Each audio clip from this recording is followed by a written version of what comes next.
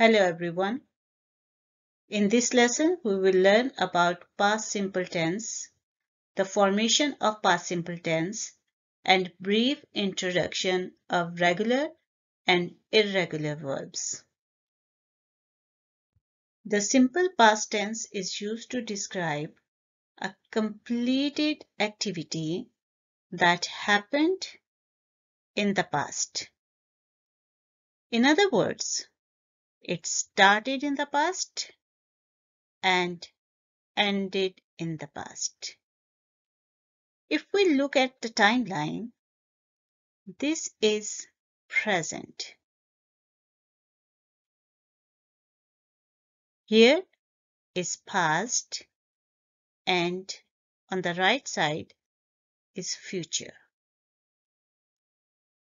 So the activity we are describing in past tense must have happened somewhere here, before now, or before present.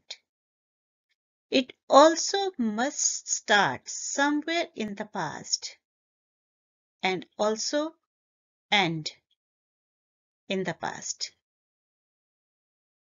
It starts in the past and ends in the past.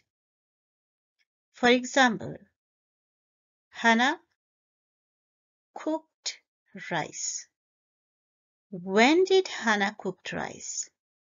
Somewhere here in the past. She might have decided here and ended cooking rice here. She completed the activity in the past. Now, another example. My children colored the pictures. When did they color the pictures? In the past. Somewhere here. Are they still coloring it? No. They finished before now. They might have finished here, here, here, here, but in the past, before present.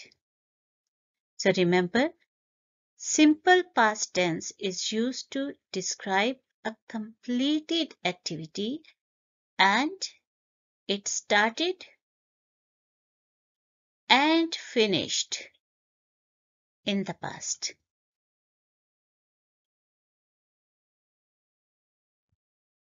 Now we will see how to form a sentence in past simple tense.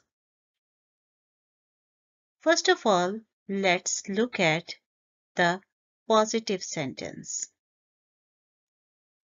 The formula is subject plus past form of verb. In this sentence, Hannah cooked rice. Hannah is the subject and cooked is past form of the verb. The base form here is cook. By adding ed,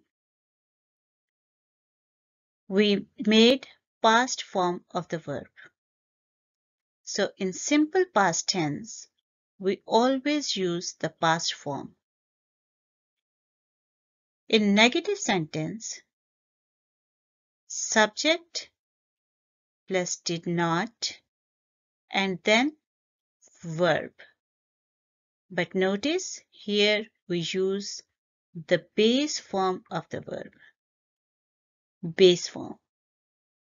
In positive sentence, we are using past form. In negative sentence, we are using the base form of the verb, but we are adding did not before that. For example, Hannah is the subject, did not And then you see here is the base form of the verb cook rice. Hannah did not cook rice. Question form. Here we bring did in the beginning, then subject, and then base form of the verb. Let's look at the example. Did Hannah cook rice? And then question mark because we are asking a question. Notice here, cook is the base form of the verb. Past form of cook is cooked, as you can see here. Now, this is a yes or no question. Did Hannah cook rice? You can answer in yes or no. But if we want to add a question word or WH question, then we will add it before did. So question word plus did plus subject plus verb and then base form. When did Hannah cook rice? So you can see we added question word before did. We can also say why did Hannah cook rice? When did Hannah cook rice? Where did Hannah cook rice? So if you notice in the formation, only in the positive sentence we are using the past form of the verb.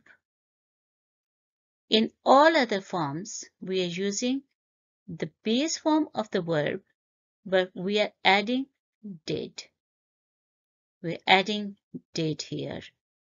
We are adding did here and here as well.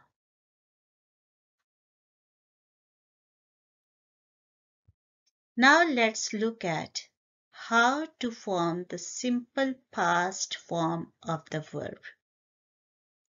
It depends what type of verb we are using. There are two types, regular verb and irregular verb. Regular verb is the one that form its simple past tense or its past participle by adding ed or simple d to the base form of the verb. For example, if it is cook, we add ed and that will be the simple past form of the verb cook. Cooked, jumped, called. We have added ed here. Called. Add ed to the base form of the verb. Asked. Added ed to the base form of the verb. Decided by adding ed. Heard. Here we have added d to the base form which is here. Heard. In next lesson, we will learn about the pronunciation and the spelling rules of these simple past form of the regular verbs. And then there are irregular verbs. Irregular verb is the one that does not form its simple past tense or its past participle by adding ed or d. So, let's look at the base form of verb make. The simple past form of this is made. For take, it's took. There is no rule to it. Mostly people have to memorize the past, simple past forms of irregular verbs. In next lessons, I will share the list of commonly used irregular verbs and their simple past forms.